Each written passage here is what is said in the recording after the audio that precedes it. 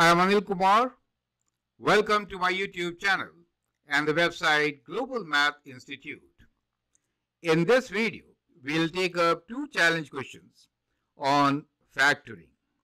You will learn the extended skills of factoring.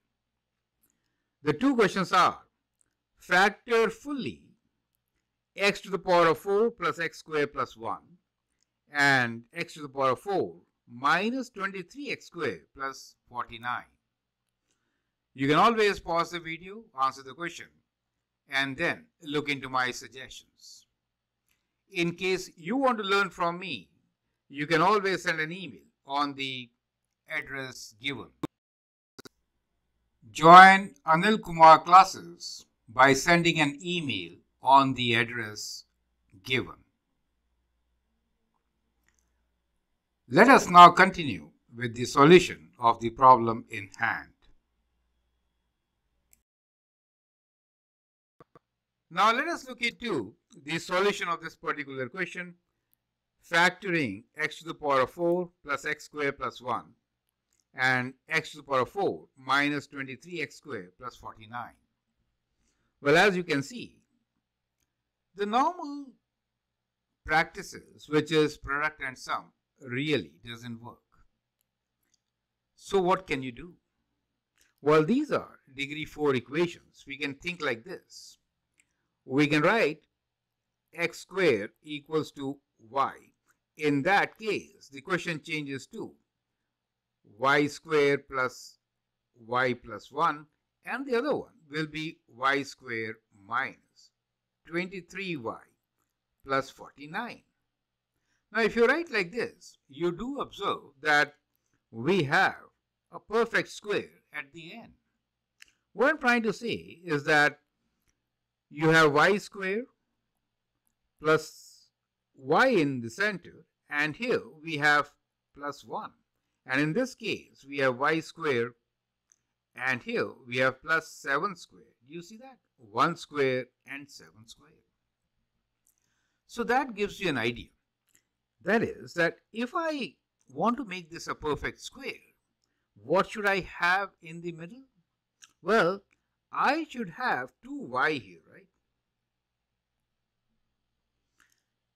And in this case, I should have, since this is minus 2 times 7, which is 14y.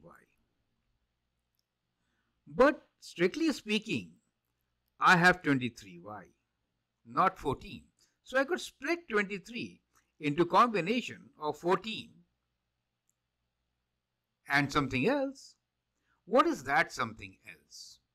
That is what you have to think. And this is the strategy to factor such trinomials of degree 4. You get the idea. So let's see. Here we have y and I need 2y. What can I do? I can add and subtract y to get 2y, right? So if I add y and subtract y, I get 2y. So that means I could think about y squared plus 2y plus 1 squared minus y. Now you can see 2y minus y is indeed y, correct? Right? And in this case, applying the same strategy, y squared minus 14y plus 7 squared, 9y remains. So minus 9y. So that gives me a combination which is factorable. And that is the strategy which we are going to use in factoring this particular question. So I hope you have the strategy before you. Now you can pause the video and then factor each one of them. I hope you appreciate it. Well, let me go forward and then you can check your solution.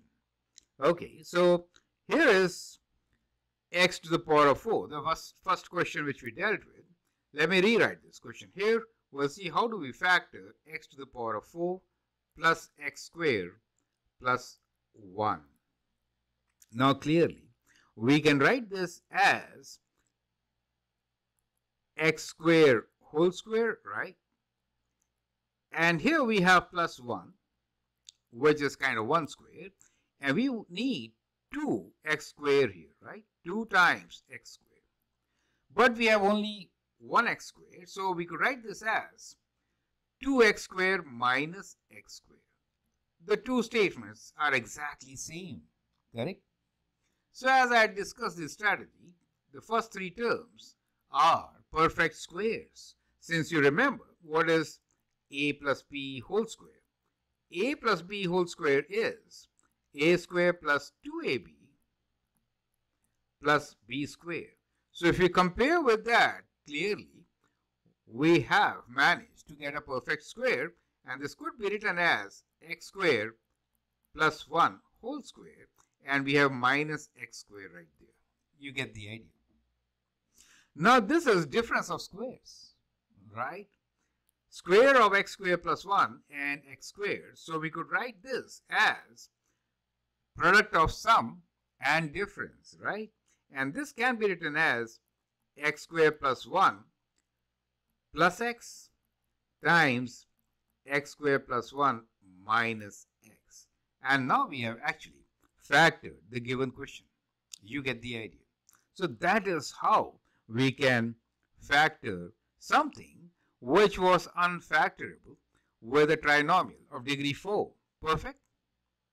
Let's try this strategy once again in our next question, which is x to the power of 4 minus 23 x squared plus 49. So see what we really did. We will split 23 into two terms, one being 7 times 2, which is 14, right? So 14x squared minus 9x squared plus 49. So I'm using slightly different strategy, but it is the same thing, right? So now I am again rearranging x to the power of 4 minus 14x squared plus 49 minus 9x squared. The three terms which we are talking about are these, and they can be written as a perfect square, x to the power of 4 minus 7 whole square, and then we have minus 9x squared. Now we have difference of squares. I hope you remember what is a square minus b square, which is a plus b times a minus b, correct? So we could write this as x squared minus 7 plus 3x and times x squared minus 7 minus 3x. You can always rearrange once again and write it as x squared plus 3x minus 7 times x squared minus 3x minus 7. And that gives you the factored form. You get the idea. So that is how we are going to do it. So the strategy, once again, is complete the squares. So let's call this strategy is complete squares.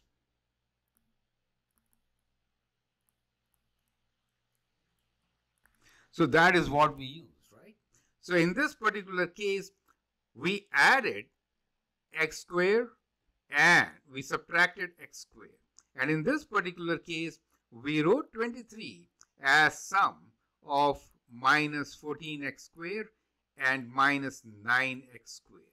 Simply because the term from here, 2ab, was 2 times x squared. You get the idea.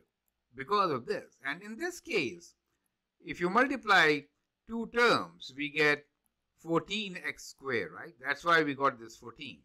Why these two ab's? Because a plus b whole square is equal to a square plus 2ab plus b squared. And in case this is minus, then this is minus. So the minus works here, correct? And the positive right there. That is how we can summarize our learnings. I hope now the concept is absolutely clear. Feel free to write a comment, share your views, and if you like and subscribe to my videos, that would be great. Join Anil Kumar classes by sending an email on the address given. Thank you and all the best.